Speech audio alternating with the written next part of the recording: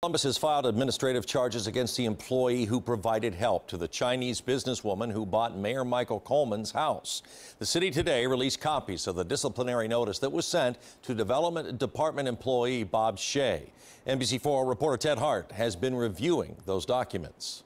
Bob Shea has worked for the city's development department since 1999, meeting or exceeding job expectations, according to his personnel file. But he now faces disciplinary charges for alleged dishonesty, misuse, abuse, or destruction of property, and failure of good behavior. Shea's name surfaced when the FBI subpoenaed city records about the Chinese businesswoman Tiawan Lee, who bought the former home of Mayor Michael Coleman.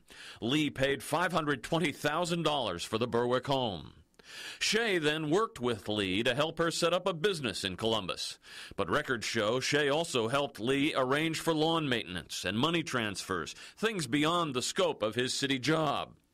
The city's disciplinary notice says Shea's activities were conducted without authorization from his direct supervisors or anyone in the Department of Development or the mayor's office.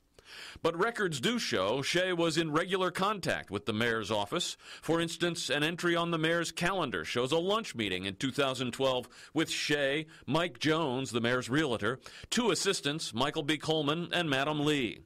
"This is lunch with the lady that bought your house," the entry says. "She wants to give you a gift."